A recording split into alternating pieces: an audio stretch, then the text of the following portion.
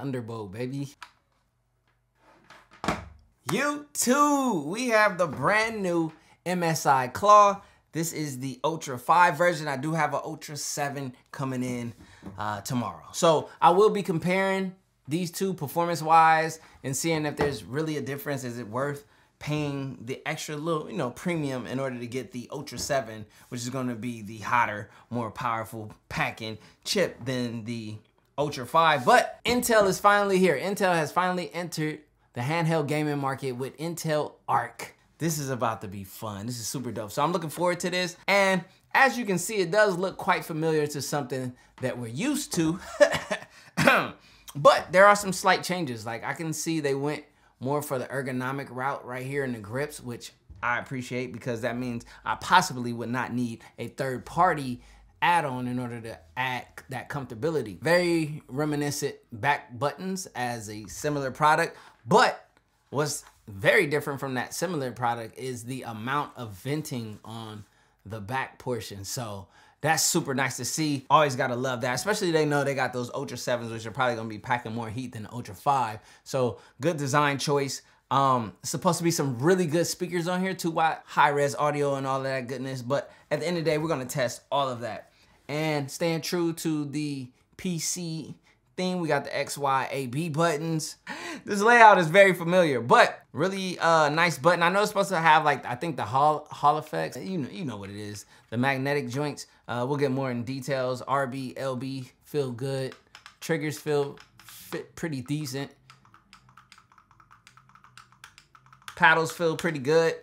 Joysticks, pretty fair. Like I wish they had an option either for adjusting the tension on your joysticks on all of these handhelds, or just giving us a little bit more of a slightly, higher tension joystick reaction. But before I boot this up, let me pull out the other handhelds, because you guys know, if you don't know, I've covered pretty much the top dogs in the space, and they're mainly AMD based. So give me a second.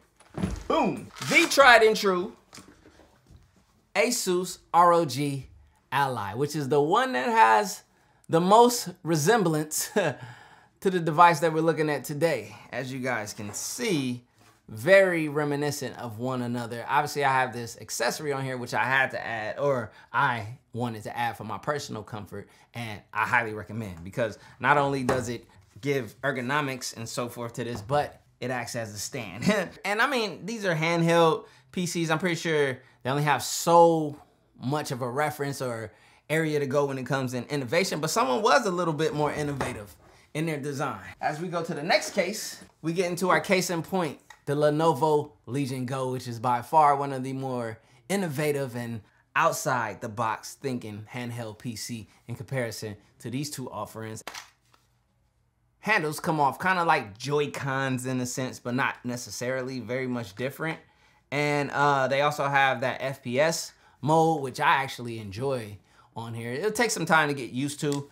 Decent little venting, but that also has the built-in stand, but not as much vent coverage as the MSI Claw. So these two are AMD based, while this one is Intel based. And that's the exciting portion in the moment, as well as how well it performs ergonomically. Wi-Fi 7 on this thing. A lot of great newer tech inside of this bad boy, since it's come a lot later than the other. So Lenovo Legion Go, I still have an updated video coming on this, a long term, because I've been able to travel with it and use it in like all situations. Same thing with the Asus ROG Ally. My long term on this is literally right around the corner. Those videos will probably be dropping right after this one. There were some things about this one that people hope to see improved, which possibly the MSI Claw have addressed. We had the meltdown in the micro SD card area due to, I guess, non-proper exhaust cooling or getting those heat temps out. This has the fingerprint sensor, and so does the MSI Claw. It has the micro SD card slot as well in a similar area. At the end of the day, they're very much similar, but I'm pretty sure they're gonna be very much different once we get under the hood, or maybe not. And that's the whole point of these videos. So let's get into it. All right. Let's boot up for the first time. Let's follow the instructions. The instructions are for you to update Windows and then update the MSI, what was it called? MSI Live. So let's follow directions. RGB little surroundings Any other RGB hints? Really light. That's my first impressions. This in my hand is actually very light. Man, in comparison to the other ones, this is a really light device. I like that. That is gonna add to, you know, extended gameplay and comfort for sure. The ergonomics right now in hand are feeling good. I gotta give it to them. Now, I was at CES 2024 and I had an opportunity, you know, look at it, check it out. I didn't really like get too deep playing with it because your boy is lightweight germaphobe, and you know that CES code or whatever it is that be going around, I wanted no parts of it. They got my Player C kit. They ain't get me though. And my man was touching on the, he was one that touched it. I actually just shot B-roll footage. I was like, I'm good, bruh. So this has the typical, you know, Windows setup, proper Windows setup, because these are proper gaming Windows PCs. Like all of the things that you can get in a full laptop or full, you know, custom built PC, you technically getting here in a nice small package. And, you know, that comes with its pluses and its minuses. But more pluses than minuses in my opinion. Let me connect to my Wi-Fi 7 router. We're gonna do a speed test. Let me hit my little passcode, because, you know, y'all nosy. I can't let y'all see that. Hold on. Boom. Checking for updates, and that's the first thing the instructions told us to do, was to get our Windows update going. I'm pretty sure it comes with you know, release, you know, updates and so forth. So are you guys excited for Intel to enter this gaming handheld PC arena? Have you guys been looking forward to this? Are you guys excited to see Intel Arc?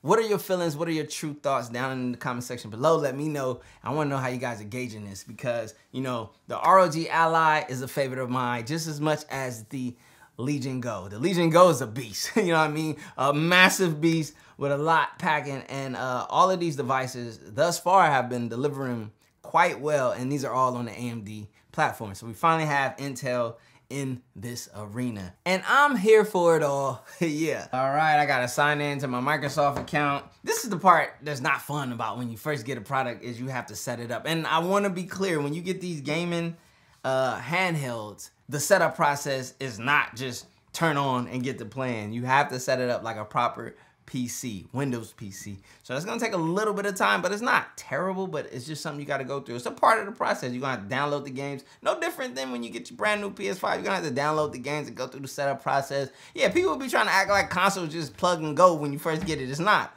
There's a setup process to everything technical, right? And technology-wise. So you guys can see, welcome back, CJ. You know, they know who I am. Windows, you know. Do I wanna restore from another PC? Should I restore from like one of my other handhelds? Nah, we're gonna do it fresh. So you can zoom in and zoom out with the triggers. And that's gonna help you, because you're gonna wanna hit more options. They had that hidden from me. You see, I felt like I was trapped for a second until I found that. Okay, so now we get to set up our fingerprint sensor. And the fingerprint sensor is right here on the left. I like to do my thumbs for fingerprint sensor. Can I do another one? All right, confirming my super secure secret pin and getting my windows going. Let's go, come on. You know, we turn off all this. Yeah, I don't need my location. I don't need none of that. Oh yeah, we do find my device though. Should I do that? Yeah, I probably should. So as you guys can see, we're finally getting that update, which is the first step. That good old Windows update, which is downloading on this good old Wi-Fi 7. And from the looks of it, looks like it's gonna take a little second. So yeah, I'll be back. All right. Just did a quick little setup. I got my Call of Duty on here via Steam. We're gonna run that really fast. But before we get into there, when you take a look at the quick menu, as you can see, you have access to brightness, sound, power. You have your AI engine user scenario, which you can change it from balance, super battery, manual, or performance and so forth. I'm gonna have to look into that a little bit deeper, the performance side, because I want to make sure I'm getting the highest TDP when I start playing, right? So you got your Bluetooth on and off, and you also have this real-time monitor, which can give you CPU, fan RPMs, FPS, and things of that nature. So I'll definitely turn that on, even though I get it out of COD, but why not test what's native here? Now, if we go inside of here, and we tap right there, now you have AI engine, and then we have the extreme performance. A configuration that boosts the highest possible performance for heavy tasks, the best operational performance, right? And AI engine automatically optimizes the system settings via MSI AI engine. I do wanna test that as well, but for right now, I'm gonna start off with extreme, and then from there, I will jump into gamepad desktop mode.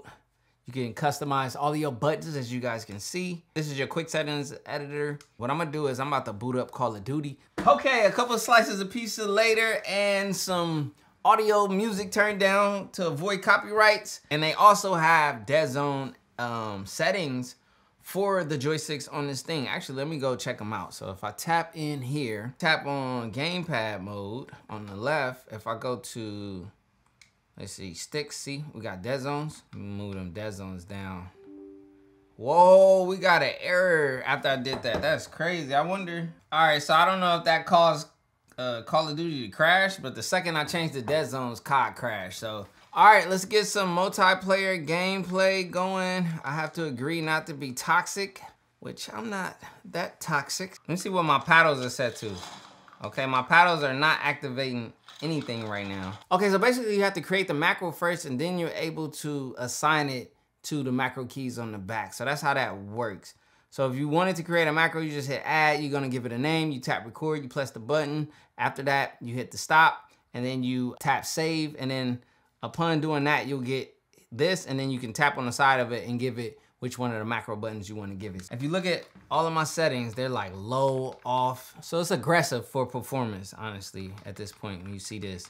So there's no excuse for me not to be pumping out like high quality FPS. In essence, as far as in comparison to the competitors, I could feel the heat being dissipated out of the rear. Hopefully, look at my ping. My ping is at 75 milliseconds. Give me a second, wait a minute. Do I need to do a speed test again? Yeah, this Wi-Fi setup is not my favorite results thus far. Look, it just dropped back down. So my Wi-Fi is not consistent. And that's kind of unfortunate because I have really, really good Wi-Fi. All right, I'm gonna switch Wi-Fi network. All right, so there we go. We got way better speeds now.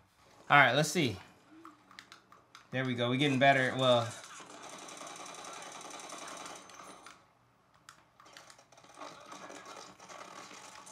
whoa, okay. Okay, I don't know what that was.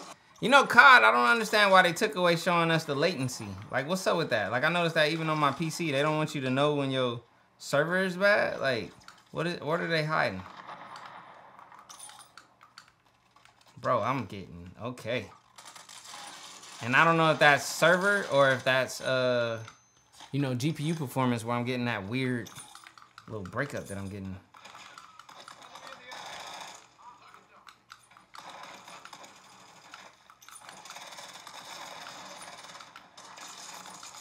Bro. Okay. Bro, what's going on, bro? Yeah, my FPSs just take a dive. Like, my frames per second, which is crazy. It just randomly does that. I don't know. It's not looking too positive so far. What's going on, bro? I'm in legit extreme performance mode. Oh, my gosh. Packet burst. Okay, so that's the packet burst when I get that drama right there. So I understand this is only the Ultra 5 version, but my goodness, my goodness. Oh, I got finish move. Bro, I got disrespected. Oh, bro, like, packet burst is crazy. I'm gonna have to test it plugged into an Ethernet cable, because this is not ideal. Well, we won, but it wasn't because of me. All right, so really quick, I'm gonna hook up my hub. If you guys want one of these, I'll link it down in the description below, but it allows you to get a lot of ports and settings and things. Boom. Go ahead and connect this Ethernet cable in here. I might need to change my FOV too. Absolute mayhem. Oh, that one does take a little bit more pressing to get to, like the, if you're trying to throw a tactical or like a grenade, you gotta make sure you hit that. Like you gotta hit that. So I feel like with the joysticks, like for real, like the movements, and look, I got a dead zone of like 0. Look at this. And it's not engaging until you hit the wall. It's kind of like the Lenovo's, and that was one of my issues. Yeah, I feel like I'm not getting those fine-tuned movements on the joystick. It's like kind of jumpy. And like a game like this, like being able to get those like small details in your joystick aim is like everything. It's like the difference between you winning the fight and not. Okay, keyboard mouse setup really quick. I'm not gonna lie, Windows is definitely favorable to use with a keyboard and mouse. I don't care how you try to cut it, like touch screen, especially on these smaller screens, man, it's not as pleasant at all. I'm not getting Ethernet, which is crazy. So, oh, you know what? I probably need a 100-watt power delivery over here. All right, so I got my 130-watt GAN charger right here.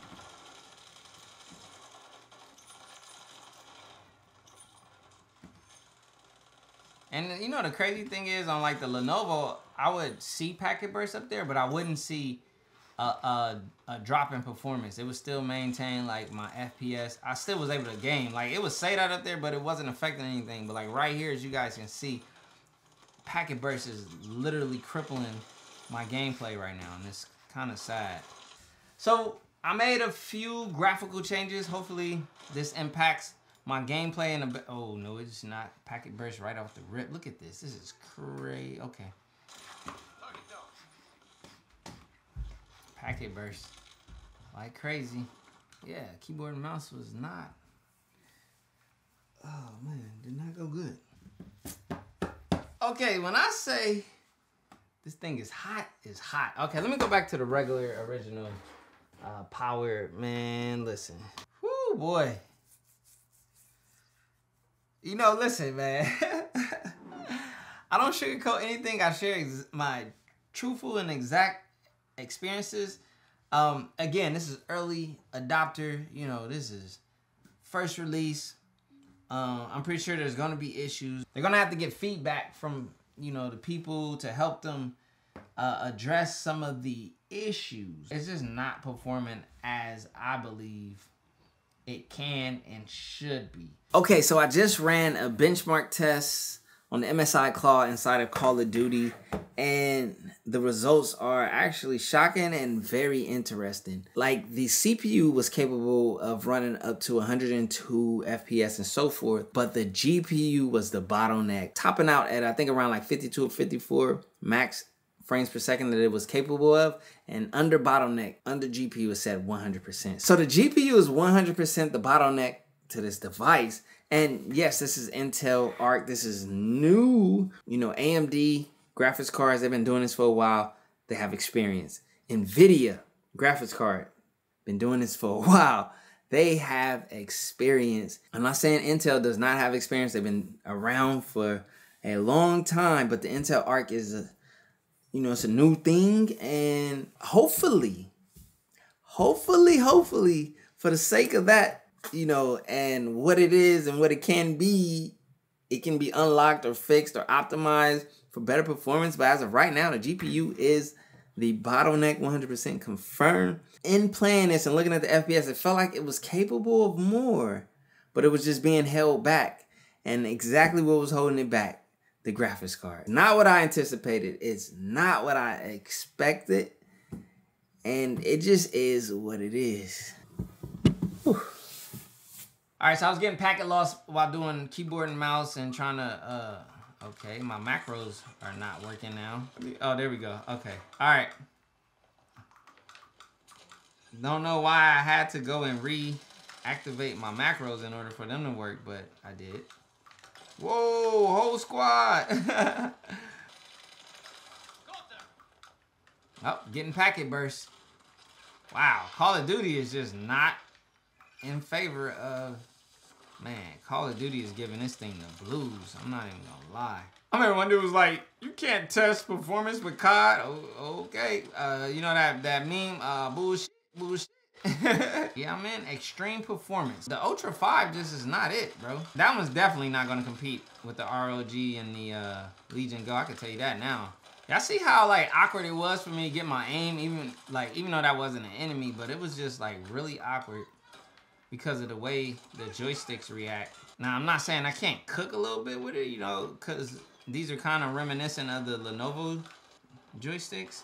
So it looks like the AI mode gets you higher CPU wattage, because I'm at that 41, 42, versus when I was even in extreme performance, it only capped out at 35. So if you want to go higher than 35, you got to put it on this AI scenario, which is probably the most typical and ideal setting for everyone. But my FPS is sitting around like 62, 63. So it's like, it makes me question, like when I unplug this, what type of performance will I actually get? This is first gameplay, so I can't like be too critical on it. Like I gotta give myself time to adjust to them, as well as I need to give them some time to get some updates out, because I know they're gonna have them. All right, we are unplugged. As you guys see, I'm in AI engine scenario. Like for me, when it comes to these gaming handhelds, my like goal and my hope and my ambition is around like 90 frames per second. You know, get me closer to that 100 frames per second. Let me feel like I'm doing something, at least over anyone who's running around on the 60 hertz or 60 FPS. Don't let me be the 60 FPS out here, you know? The only people who would be at 60 would be people who are on like what, PlayStation 4? I play at 240 FPS when I'm out here playing on my new custom PC, which you guys are gonna see soon. And even before that, I was at about like 190, 180. Interesting. The FPS, that's about the same spot, 60 FPS, which is good. It's kind of unfortunate that when you plug in, you don't get extra, because that's what I experienced on the other devices. Is when I plugged in, I actually got higher performance. You know, the funny thing is, it seems like this thing plays better unplugged, like for real. Oh, that's crazy. Like it plays better. Like maybe they spent most of their optimization and, you know, R&D on unplugged gameplay. And I'm at about what, 30 watts to 33 watts, 35 watts, somewhere around there, which is solid. That's where we want to be. I am still getting packet bursts, but it's not hindering the gameplay, it seems. It seems like it's doing all right. I'm gonna tell you like this, do not plug and play. Like, unplug this thing. This thing plays way better not using its wall adapter. Oh my goodness, look at that. Now that's what I'm talking about. Now that's more of my gameplay. Let's go. This thing running smooth like this.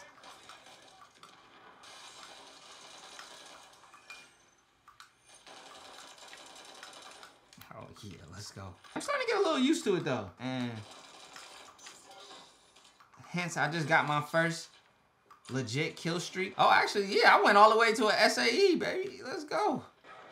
Oh no. Oh, we still got it. Let's go, baby. Triple kill too on that one. So this thing works better on battery. That's wow. Yeah, this works actually now I'm starting to enjoy myself.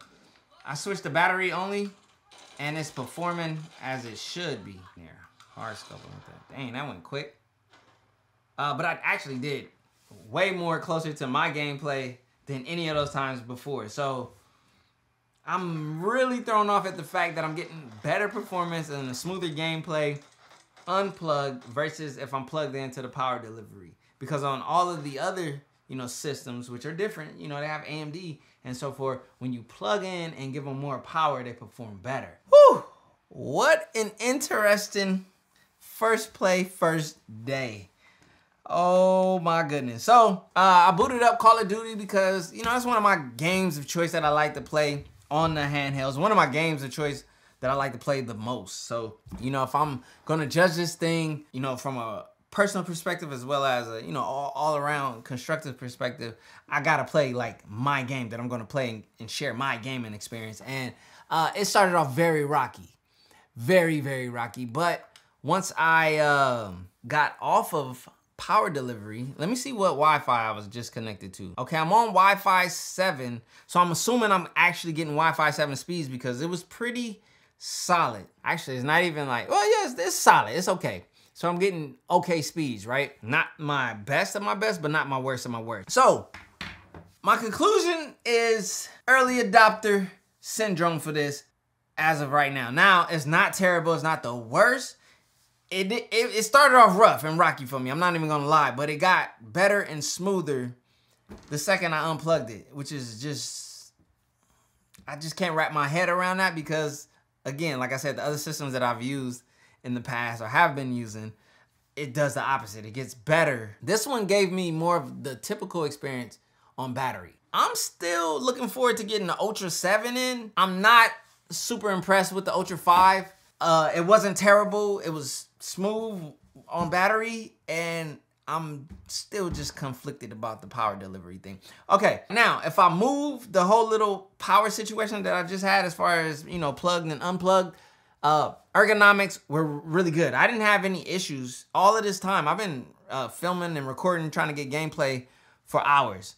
I haven't had any fatigue, so that's a W in the design department for this. And that's even with it being wider and heavier than the ROG Ally. Obviously not the Legion Go, because that thing is just massive. I found that comfort that I did not have with the ROG Ally before I made my accessory upgrade.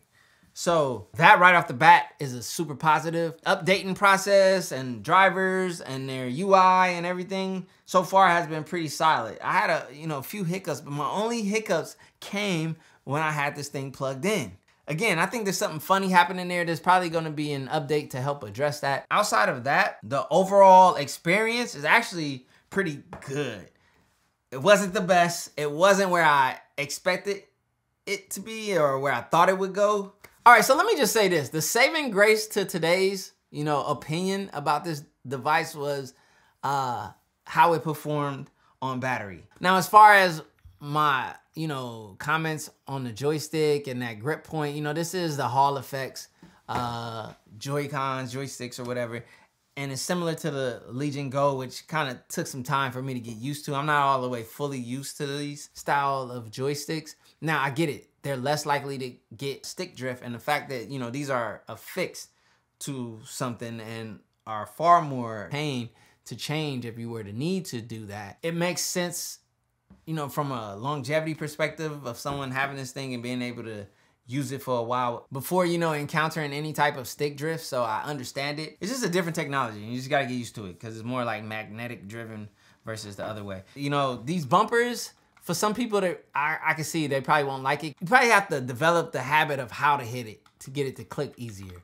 Most people are used to just pressing like this, but it's actually easier if you hit it like that. But think about it. If I'm like boom, boom, boom, I could get that. I could see myself develop into that. From a design standpoint, this thing looks nice. The AI thing is actually pretty cool because the AI actually made better decisions and kind of gave a better experience. So the main thing I want to look forward to is using this thing for some days and giving you guys, a days later or maybe even a week later update, as well as doing the Ultra 5 versus the Ultra 7. As soon as I get the Ultra 7 in, I'm gonna see what that experience is like. I'm gonna set it up, and then I will compare my results of the Ultra 7 to the Ultra 5 and just be able to give more, in depth to that conversation, because a lot of people are gonna be wondering, can I, go for the cheaper model or the cheapest model and still get ideal performance, or is the Ultra 7 worth it? It's a premium to go in that realm in comparison, especially when you look at the competition, and obviously they've been out longer and they have like better discounts around the ROG Ally and the Legion Go. But yeah, this is still not what I expected. I'm not fully disappointed. I'm not fully satisfied because I'm trying to be optimistic considering how early it is, and I don't want to be, too overly critical because we know how this stuff goes. It releases, there's bumps in the road, they iron it out as we go, and then, a good 3 months in, 2 months in, we see it mature. So it's too early to be too harsh, but I do have some slight concerns or slight lack of confidence points. Yeah. New GPU, new handheld PC, new hurdles to jump. Peace. Ooh. Crazy long and a capital B to edit, but I had to get it to you guys, and I had to keep it authentic. No watch, no diamonds, no watch, good timing, yeah.